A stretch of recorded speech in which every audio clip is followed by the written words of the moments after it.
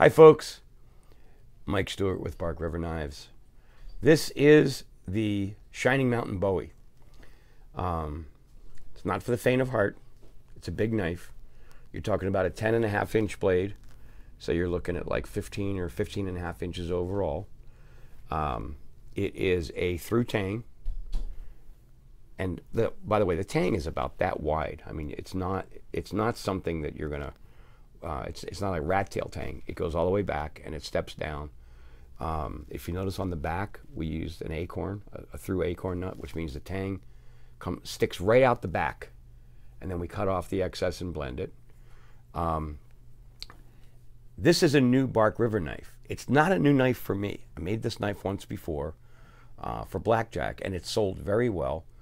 In fact, if you saw the movie Inglourious Bastard with Brad Pitt, this is the knife that they use. This is the blade they use. They put a different handle on it, but the prop master used one of these blades for that movie.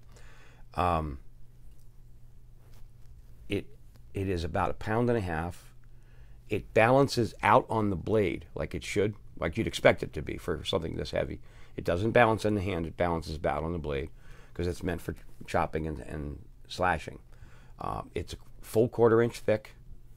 The hardware on it is aircraft aluminum.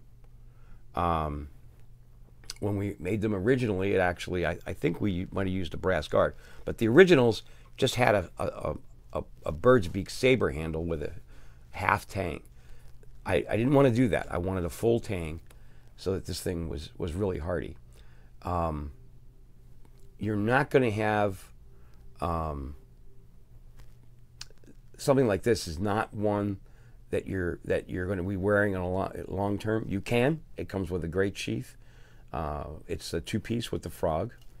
I'm pretty proud of this because we really put a full bore effort into making this. Every one of these components on this knife we made in house. This one, if you'll notice very carefully,